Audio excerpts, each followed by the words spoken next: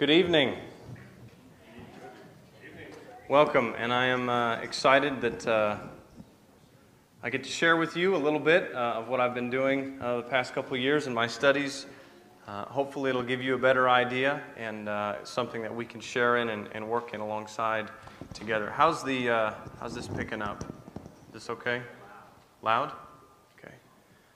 Jim is handing out a third sheet of paper, and this is some discussion starters, some things for you to read and to think on. When we get to the appropriate time, you'll have a chance to engage in the discussion. Throughout this presentation, if you have any questions, feel free to be involved. Don't worry, you're not going to be graded on this presentation. So go ahead and take a look at those as we talk, and if you have any questions as we move along, raise your hand. I'll try and notice you. If not, when we have our time to discuss and participate, we can do that. We are recording tonight. I need to submit this presentation in. So my proctor, Dr. Beth Robinson from Lubbock Christian University, is going to be here with us in a way. But anyway, don't hesitate to participate, and hopefully we can have an enjoyable time here. As Robert said, tonight's program is going to be a culmination of my master's studies in family life education. When I started out as a youth minister in Texas, I knew I needed to grow in the scriptures and to be able to preach and to teach effectively, but I also ran into the importance of not just working with teenagers, but you got to deal with their families too, right? Actually, if you don't work well with families and you don't support the family as a whole, you're not going to get anywhere working with young people. And so with Lubbock Christian just down the road, I began studying really with the intent of getting knowledge and skills to help me in my ministry. And a couple of years later, I'm at the point where I can finish. I'm thankful for that. Jenny is thankful that I will be finishing soon. Spend less time reading about family and more time spending with the family. Tonight is going to be part one of a two-part presentation. This Saturday, myself and about 6 other young men-ish we'll be getting together for a bit of a young fathers discussion group. They're going to give me some feedback on some of the things that I've studied. I'm going to share some of the things with them, and we're going to get to know each other a little more and share our experiences. So I'm going to cover some of the topics that we're going to talk about, but we're not going to get as in-depth tonight. You'll have to ask the guys after Saturday night how things went to get more of an in-depth conversation about that. So tonight I'd like to share with you what family life education is, the purpose of it, and its importance in all of our lives, as well as in my ministry. For this last project, I've specifically focused on marriages and fathers in the transition to parenthood.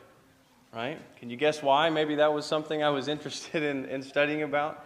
Our son is about 10 months old now, and so it was a good opportunity. But it's such a fragile, exciting jump into the unknown.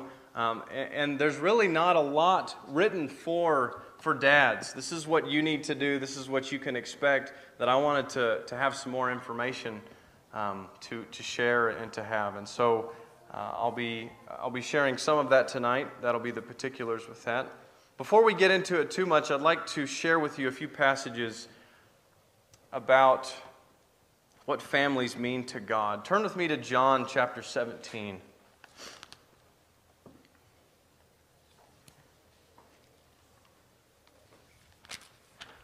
What do we have going on in John chapter 17? Is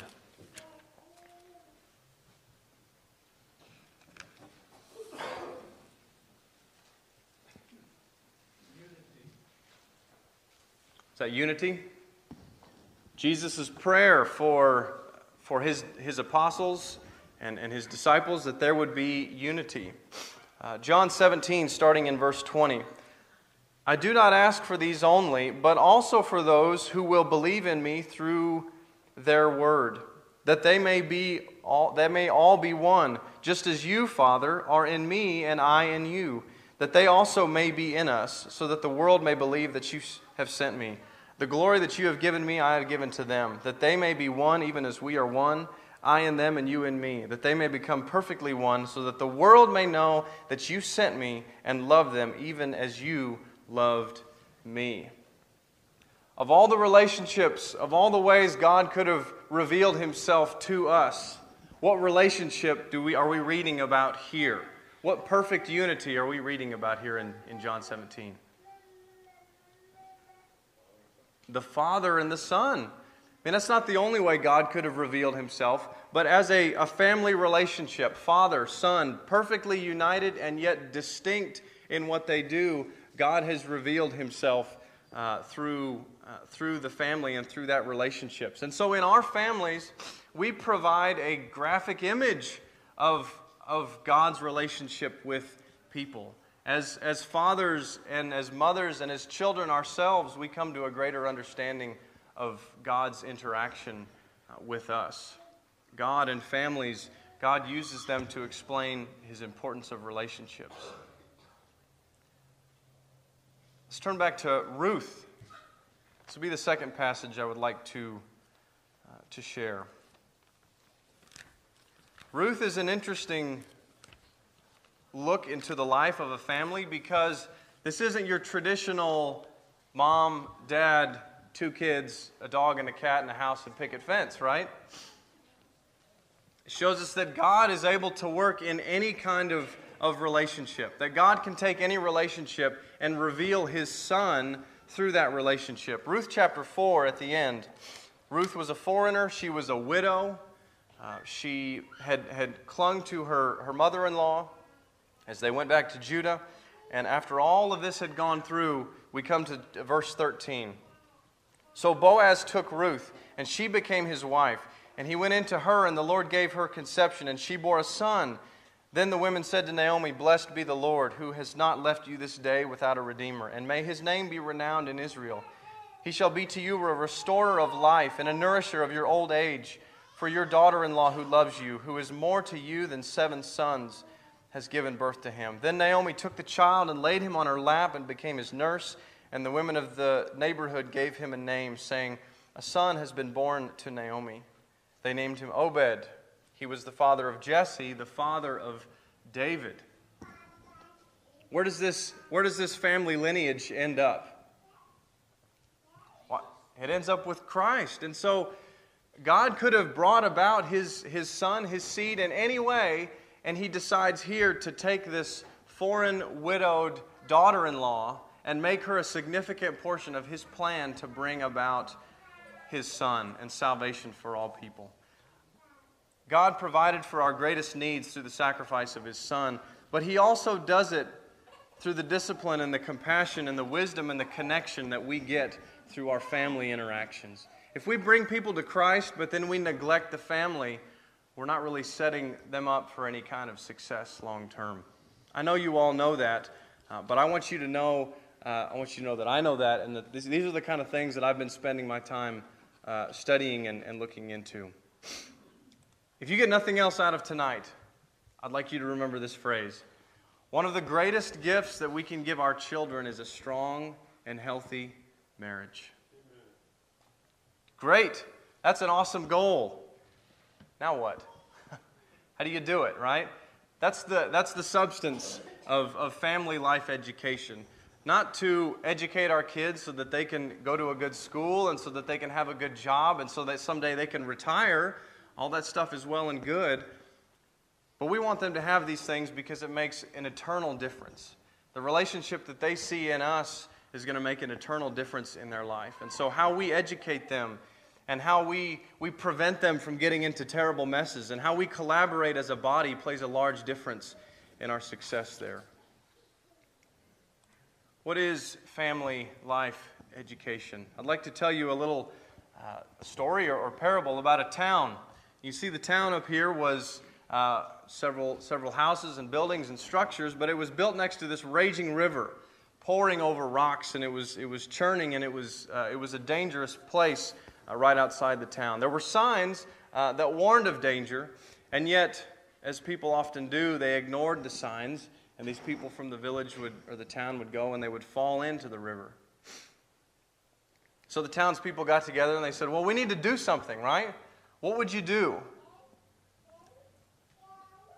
What do you think? What would you do if you had a town next to a river and people were falling in and getting sucked away? Titus.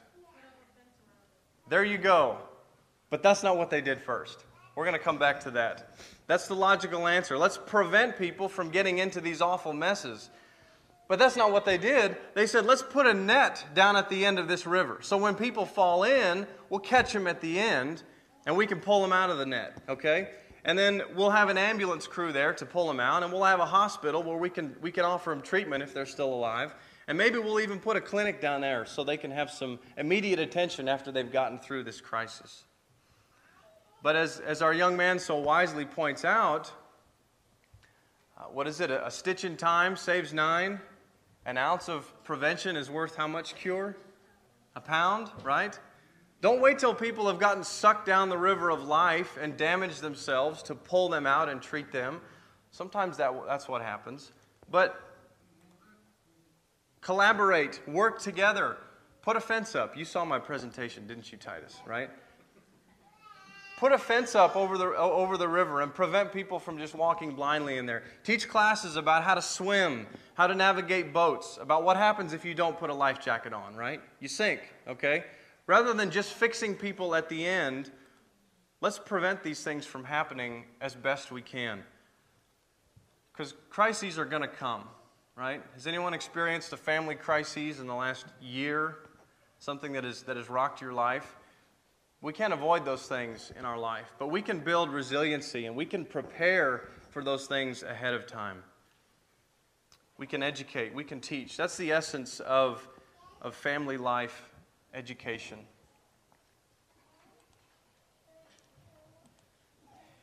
Family life education is any organized effort to provide family members with information, skills, experiences, or resources intended to strengthen, improve, or enrich their family experience. Any type of organized effort. But what kind of information and skills might be important? Think if you have ever had to wrestle with some of these issues. He never does the dishes, and there are always dirty socks on the floor. How do I teach him to help out? I'm sure no one in here has ever had that complaint. My in-laws are coming for Thanksgiving. What am I supposed to do? Run is an option, right, Gary? My child isn't walking yet. Is this normal? We saw a young boy just a little bit older than Nathan at the sports center a couple weeks ago, and he had this awesome knee crawling technique. It was like walking, but on his knees, and that's all he did. And the grandmother would ask us over and over again, is this normal? Is this normal? I don't know. He's moving around, isn't he? Seems to be having a good time. My 3-year-old has an imaginary friend. Should I invite him to dinner, or should I banish him from the house? My 5-year-old just asked where babies come from. What do I tell her? Something about a stork, maybe? I'm a single parent, but I want to be the best parent for my kids. What kind of answers do we give a single parent? My parents won't listen when I tell them important issues in my life. Maybe this is an adult child trying to communicate where they're coming from and what important things are, but they can't get their parents to listen, or they can't get their parents to be involved in their life. Now let me ask you a question about these scenarios. Would you tell someone to go get some counseling or some therapy if they came to you for this question, with any of these questions? These aren't therapy-grade questions, right? We don't need to sign up and go find a therapist when we run into these things. But let me ask you this. Is Thanksgiving going to take care of itself? We'll just let the in-laws come over and we'll just work it out, right? Everything is going to be fine. Or the what? Order pizza. Order pizza. There you go. Jim has got this down pat. How about when the 5-year-old comes up and says, where do babies come from, right? To what extent do we teach our young people about human sexuality, or do we explain anything to them? Is that our responsibility, or is that the responsibility of someone else? What about being a good single parent? That could be a hard question to answer. And while we don't have to go and get therapy, you don't have to go see a counselor or a therapist to answer these questions, we know that the answers are extremely important, aren't they? The answers that we have to these questions make a big deal. We can't blow them off. Whatever our answers become, they have to matter. One of the things that is important about education outside of therapy is that we can normalize, we can sympathize with a lot of the stresses that we go through as families. Now, not minimizing, right? Someone comes to you, maybe they have a teenager who's given them a hard time, and maybe you've already raised your teenagers. You don't belittle them and say, well, I had 16 teenagers and it was 10 times harder than you ever had it, right? But you sympathize with them and you say, that sounds normal. That sounds like something that they go through. Let's talk more about the normal transitions that a teen would go through. We can normalize, but we don't minimize. We also see from these questions here that everyone here engages in some type of education with their family, right? Has everyone dealt with some kind of question similar to this? Maybe you could add others. We all engage in this type of education, and we all know how important it is. All right, time for some participation. You have in your little sheet there, the first question says, think about the word family. What are the different relationships that are made up in the family? I'm starting off really easy here. I'm not looking for anything too profound, okay? And remember, you're not being graded on this presentation, I am. So, anyway. Okay, but between what kind of individuals? So you've got mom and dad. You've got children. What else? Brothers and sisters, siblings. Titus? Perhaps you have significant relationships with animals. Okay. How about grandparents? Grandchildren? What else? Yes? In-laws. Or maybe outlaws, right? Okay, we have aunts, we have uncles, we have cousins. Good. Yes, Bill. Sometimes stepmothers and fathers, and stepbrothers and sisters. I know that. Absolutely. It's a different paradigm. But it's the paradigm we have to deal with, right? And it's not just outside of the world. You don't just find step family and ex-husbands and ex-wives outside of the church. This is the underbelly that we have to deal with. Maybe the traditional mom, dad, son, and daughter is the more, I don't know if it's the easy thing, but it's the more normal thing to work with. But the fact of the matter is inside the church and outside of the church, we have people representing all of these type of relationships. We didn't talk about adopted siblings or adopted parents or adopted or half-siblings. All of these bring different challenges that we have to address and meet. Now think about these relationships, mom, dad, husband, wife, child, sibling. Let's think about all the different variations within there. You can be married and you can be living with no children. You can be living with children. You can be living with your parents. You can be living with your grandparents. You could be living with your grandchildren. You could be living with your adult children at home, right? The boomerang children.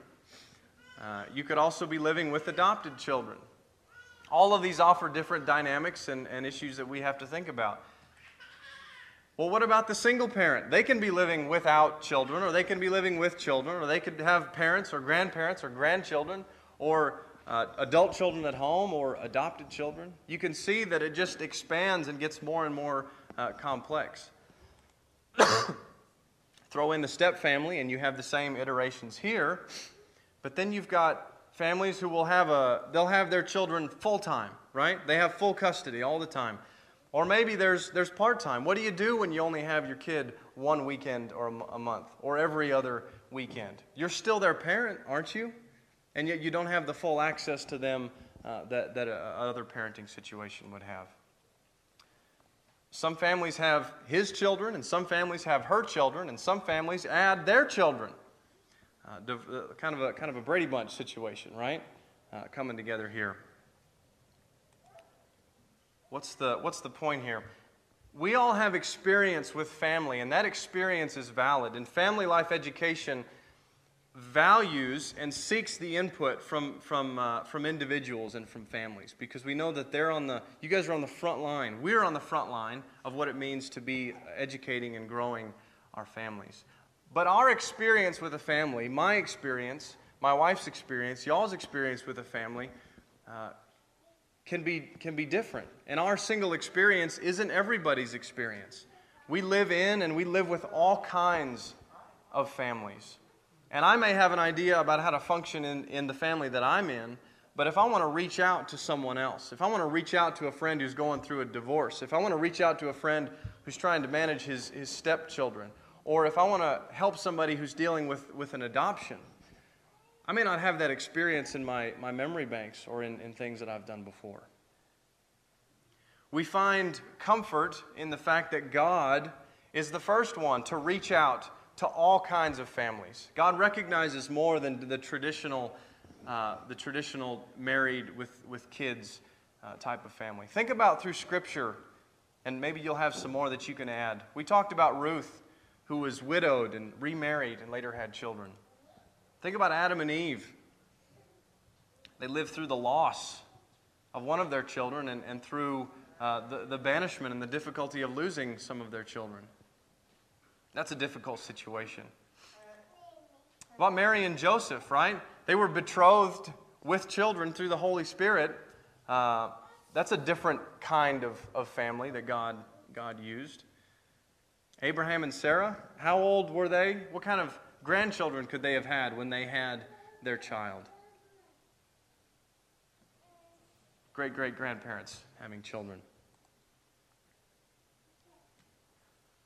Any other examples you think of from Scripture about God using different kinds of families? Yes, Bill. Judah and Tamar. Oh, there's a. Judah and his daughter-in-law having a child.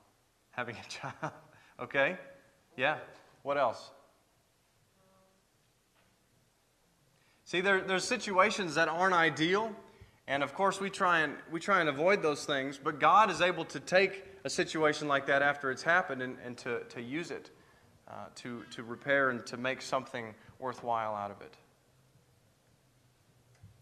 Any other thoughts, questions? Moses was an adopted child. Okay, Moses had a pretty interesting. His mother was his nurse, right?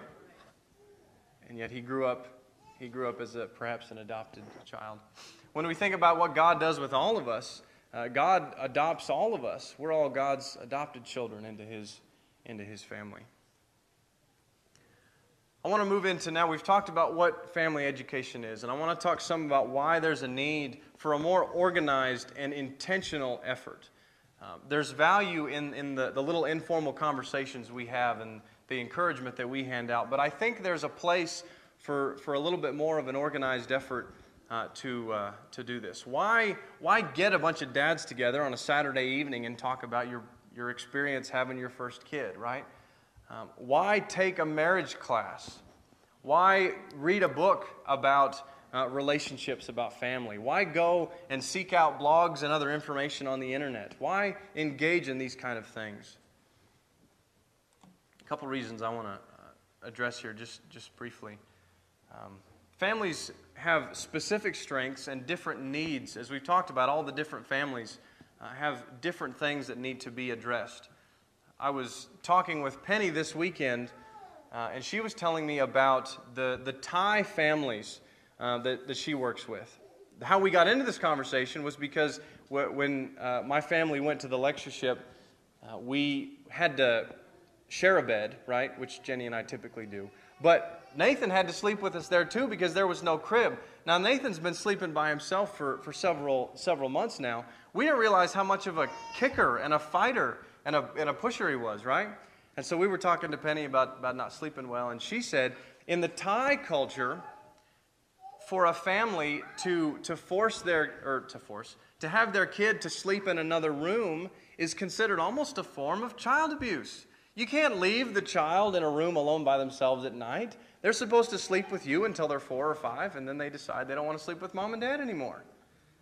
Sounds strange, right? But if we went over to Thailand, or if we had Thai people we were working with, and we kicked the door down and said, no, you need to kick your kid out of the room right now, and they need to be sleeping on their own. You think we'd be stepping on some toes prematurely that we might not otherwise need to? There's plenty of well-adjusted Thai children who grew up with their parents, and there's plenty of well-adjusted American children who didn't sleep with their parents, all right? And so there's commitment and there's common values in both types of cultures. We need to be cognizant, though, of the way in which we approach families, that we don't just apply a cookie-cutter approach when you consider all the different families and cultures that we deal with. My dad was a doctor, and so his schedule was early in the morning until late at night, and then he was on call all the time. My schedule is a little bit different as a minister. I spend a little more time at home. I'm a little more flexible in my schedule. The advice that you would give my dad versus the advice you would give me about how to connect with the kids, it's going to be different. It's going to be a little bit different in the specifics. And yet you still have that core value that, Father, you need to be there for your son. You need to teach your son. Whether you work long hours or whether you have a different set of hours or commitments, you still need to provide for your son. You still need to provide for your wife and your family. Another reason to have a deliberate, careful approach to how we teach families. The Scriptures talk about this, but what kind of judgment will teachers incur? What does it say? Teachers will incur a more strict judgment, right? Because they have the potential in their teaching to help people, but there's also the potential to do harm. And so if we're going to engage in working with families, we don't shy away because it's difficult, it can be challenging business, but we be aware that we can also do harm if we don't approach it in the right way, in a careful way. We want to be healers. We don't want to harm or to hurt people. The type of advice you would give to two parents as opposed to a single parent might be different. I think you get the idea. Different strategies and skills, same values that we teach. Finally, as we talked about before, like Titus said, put the fence up, right? Don't wait till people have gotten sucked down the river of life. Put a fence up. Be deliberate in stepping in and addressing the needs of families before they get into a tough place. I'd like to read to you this quotation here as we transition into what does this mean to us here in the valley? What does this mean to me in my ministry? You can't interact with families and at the same time ignore the moral component or the ethics or the values that are inherent to that. Families bring with them an undeniable moral component. I'd like to share with you a quotation here by she's a professor. She writes policy. Her name is Karen Bogenschneider, right? So if you can say that 5 times fast, you've accomplished something. Listen to what she says about the importance of families and morals. Families teach the powerful moral lesson of commitment and connectedness to others, even when such activities exact a personal cost. The family has the potential to counter the narrow, self-serving, individualistic agendas forwarded by advocates, special interest groups, and political action committees. When we're told that we should go out and get what we want, we're faced with the reality that our family exacts a cost, that there is a price to pay in raising our family and in teaching our families. In a society that is often focused on getting more, the family perspective reshifts the focus to giving more. In a nation built on the premise that every person is endowed with certain unalienable rights, the family perspective serves as a reminder that these rights come with responsibilities. In a culture that often uses money and material possessions as a sign of worth, worthiness in families comes from actions that are difficult to ascribe a dollar value to, such as commitment and self-sacrifice by each for the other. When the world says that we need to go out and get more, our family tugs on us and says, no, we need you to give more. When our nation says that you have rights that are yours and no one can take you from them, our family says, yeah, but you have a responsibility in those rights. Those rights bring responsibilities as well. When the world says that these things, education and cars and houses and materialistic things, that determines your worth, you run after those things for too long and your family falls apart. Because your family says there's things that are more important to life that we can't tag a dollar amount to. I mean, what's the cost of commitment and of integrity and of patience and of discipline? Can you put a dollar amount on that kind of stuff? I think this is a very wise quotation here. Something interesting I found as I was researching, we're going to get into marriage education and specifically talking about fathers, but these folks who were leading marriage education realized, wait a minute, we've got these religious organizations that have been preaching and teaching the values of morals and commitments. We should probably turn to them as a venue for strengthening, as a platform from which to send out education and ways of improving our family life. I mean, you would hope of all places in the world that the church would emphasize family, right? Sadly, it's not the case. And an acquaintance of our family's, she had recently gotten married, and she went to one of her religious leaders and said, my husband and I just aren't getting along. He's young and immature, and I don't know if I can put up with him. And the religious leader said, well, when it really comes down to it, you just got to do what's best for you. You know, you got to do what's best for you. So she walks away from there already wanting to leave this guy, and the church has rubber stamped it, saying you got to do what's best for you in the long run. I want to share a couple reasons why churches can play a significant role in marriage education. Easy first question here. Where do most people get married? Who said that? This is a dunce chair up here, and we can put you in it right here if that needs to happen. In a church building, in some kind of religious organization, likely you have a minister or you have somebody connected with the church who's going to be performing that ceremony, right? Words from Scripture are often read. Churches already have access to people who are getting married, and if we don't know them, often they come to us saying, well, I need a preacher to get married, right? I need a church building to get married in. It's a prime opportunity to reach out and attempt some form of education and teaching. It's refreshing to me in a lot of my reading and study to hear scientific people say things like this, that religious institutions are important civic components of all communities. Churches make a difference, and the message that we teach makes a difference in the community. And we have an opportunity to connect with this target audience. Think about what kind of resources religious organizations can offer. What kind of resources do we have that would make it more easy, more readily available for people to have some type of marriage class or premarital education?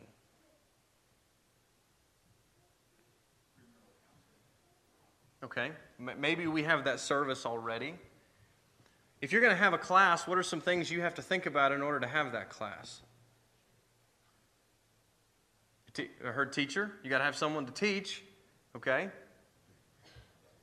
You obviously got to have material. You got to have stuff, and you got to have a place, a venue, right? You got to have a building to have that. You got to have meeting times. The church has all of those things. We have structures. We have meeting times. We have people who would be eager to engage in education. Some researchers even went as far out to say, well, can we even train people from a church? Can we even train ministers to give good marriage counseling and premarital classes? Well, what do you think the results were that came back? They said, well, yeah, it looks like we can train people to offer this kind of stuff. It looks like there's resources there that can be taken advantage of.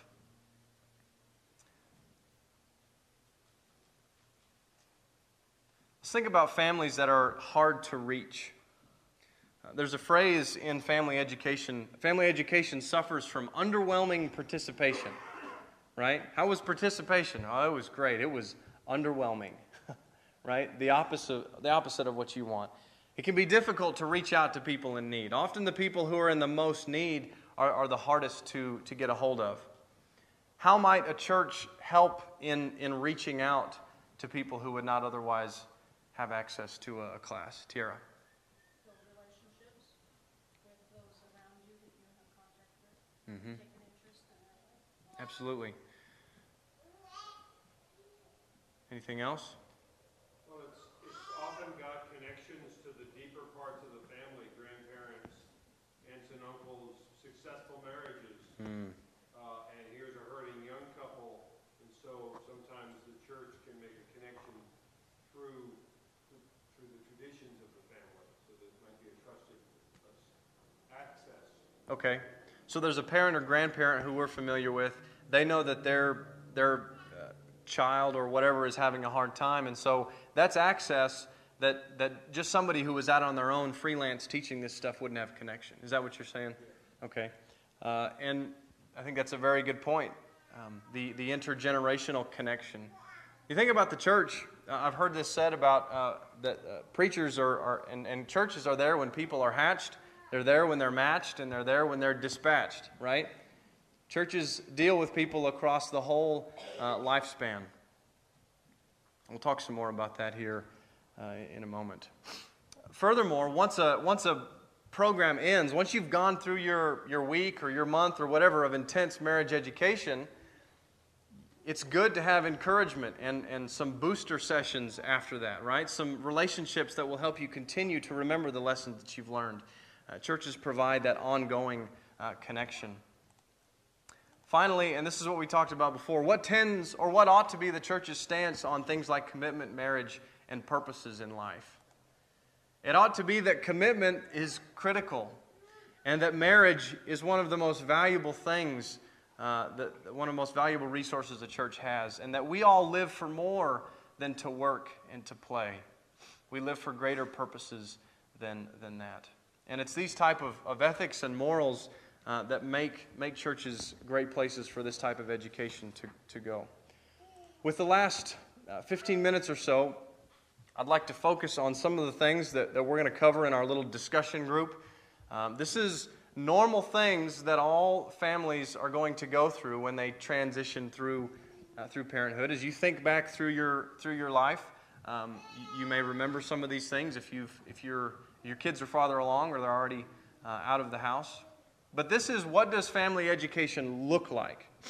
This is what the class looks like. This is what you can put your hands on. How can I support young fathers and myself during such an important time, such an important transition to parenthood?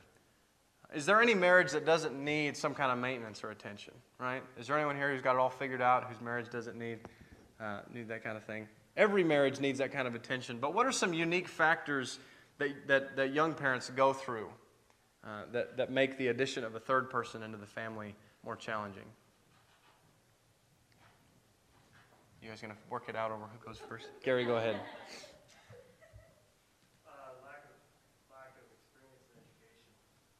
Yeah, we're just dumb kids, right? We're not sure what we got ourselves into. I said it for you, so you didn't have to say it. Tiara, go ahead.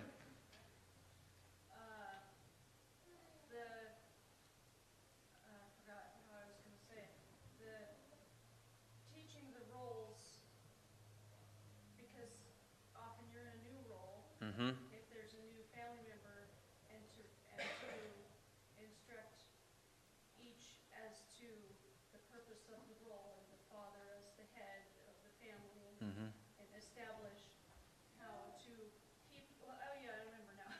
Sorry. To keep the relationship between the husband and wife strong, even though there's a child, not to be child focused all of a sudden now if there's a child, but to keep the couple as the main focus. Right. It goes back to the opening sentence that one of the greatest gifts that we can give our children is a strong and healthy marriage, and yet this little creature that yells and screams and wakes up at all hours of the night demands our attention. I can't logic with it and say, look, I need to go spend some time with your mother. Can you just chill for an hour and I'll be back? You can't have that kind of conversation with them. They demand your time, and yet if we allow our marriage to be shattered by that, then what have we given them in the long run? It's a fragile time. It's a significant transition. But it's all normal stuff, right? Oh, you're having a kid? Well, you better go get some counseling, right? You better go sign up for counseling. This is normal stuff, but it's significant stuff. I'll go ahead and click this up there. All right, the second thing that I gave you asked dads, how many dads here attended the birth of their child? Like you were in the room while the magic was happening, right? Okay, most. Are there any here who were not in the delivery room? Okay, we have a couple.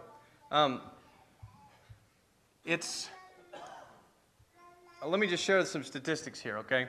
50 years ago, barely 5% of fathers were in the delivery room. It's just not something that ever happened, and so I wasn't surprised necessarily to see CB's hand go up, but it's just not something that happened.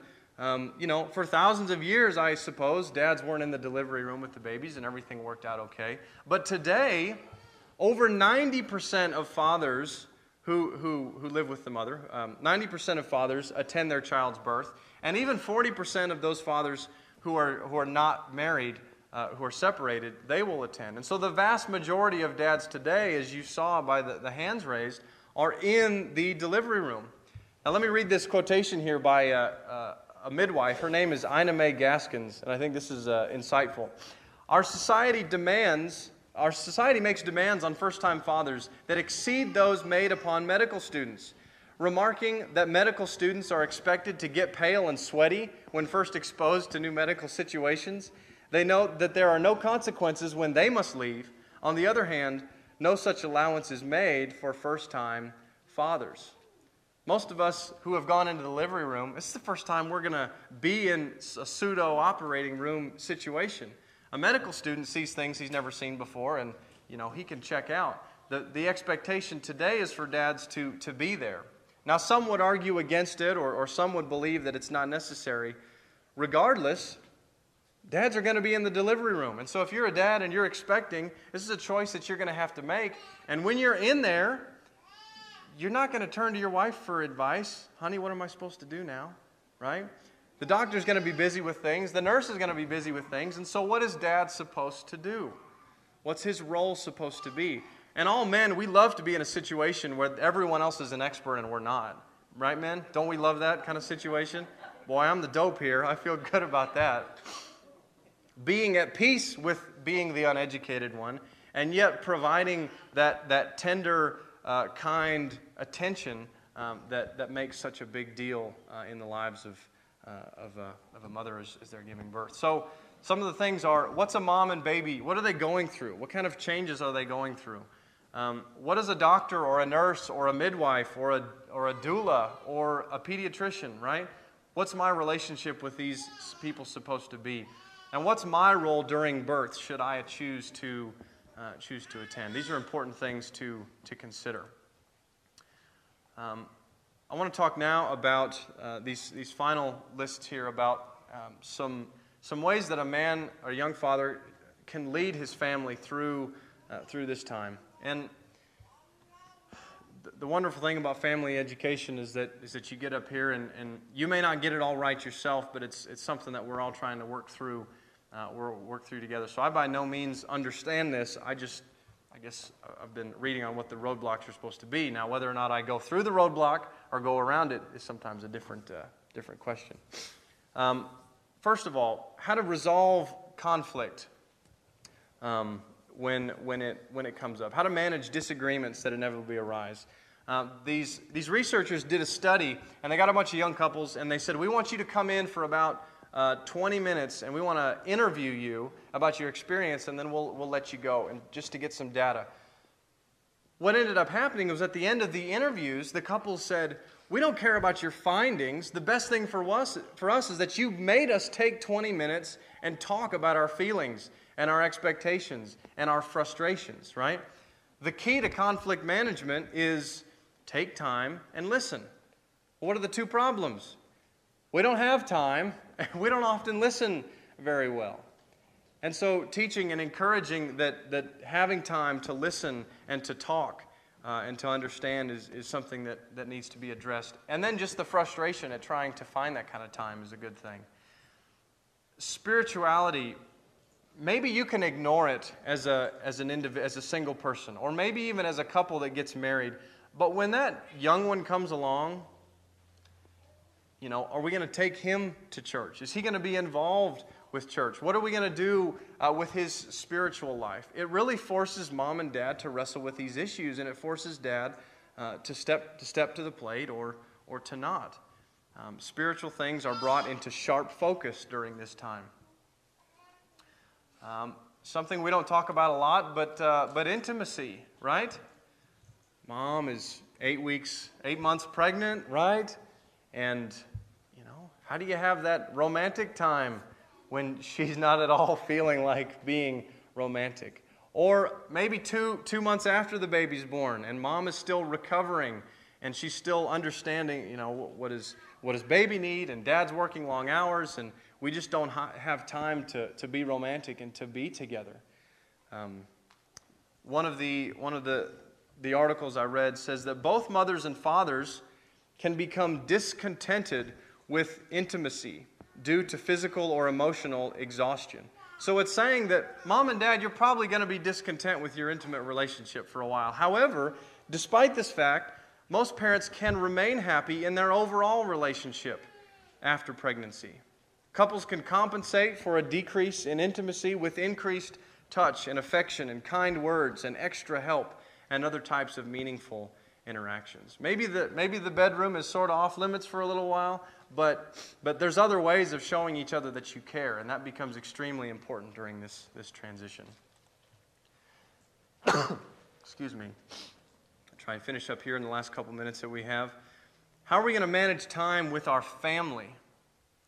Our solution was just move away, right? Move 3,000 miles away from everyone. No, that doesn't solve things because Grandma and Grandpa still want to have a role in their child's life. Your friends and your acquaintances at church and other places want to have an impact in your child's life. There's a lot of people around who want to have an impact in your child's life, but maybe they don't want to have the right impact. Are we talking about how other people are influencing these things? Are we so busy in what's going on here that we're not talking and communicating expectations about this?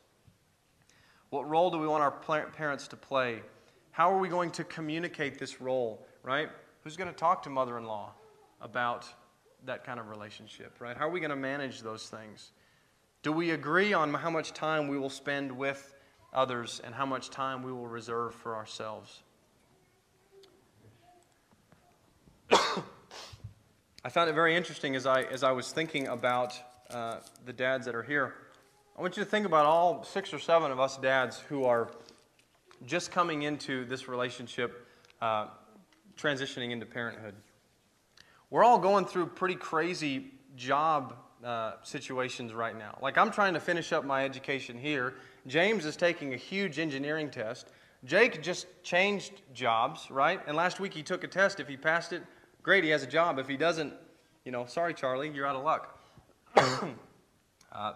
Daniel Schramm, who's an expectant father, he's going through a major job change right now. We think about Jeremiah Collins. He's going through a major job change right now. How do we manage work? How do we manage these challenging transitions that we're going through and yet still have time for our families? Think about all the tasks that a parent must accomplish. Does having a baby in and of itself make everything great in your life? Does that fix your relationship if you've got relationship problems? Does it fix all of those things? Is it the magic? It's not. There has to be conversation and deliberate focus on these areas. Excuse me. I want to close with this thought here, and then I'll open it up for a few questions. Children learn by what we live. Our children learn about love and marriage from how we treat each other. They learn what mom and dads are They learn what husbands and wives are from watching us. We teach them who and what is important by how much time and what kind of time we spend with them. When they encounter a strong marriage and they see moms and dads loving each other, that's where security comes from.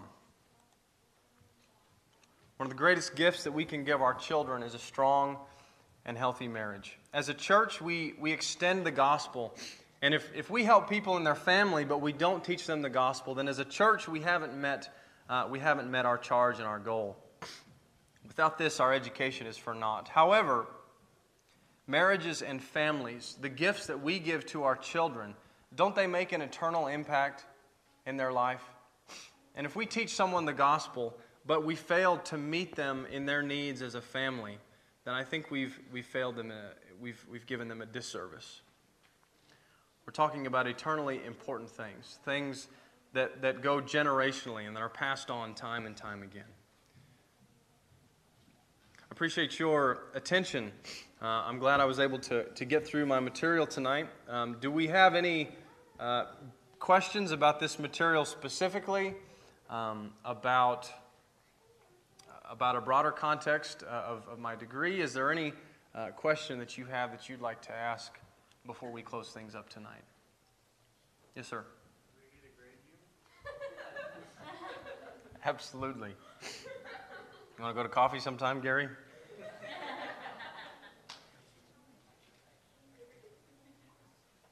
Any other questions?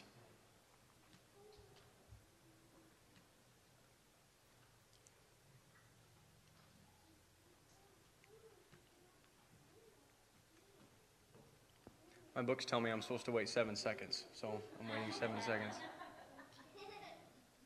Okay. Thank you for your attention. Thank you for being a part of this tonight. Thank you for letting me present this to you.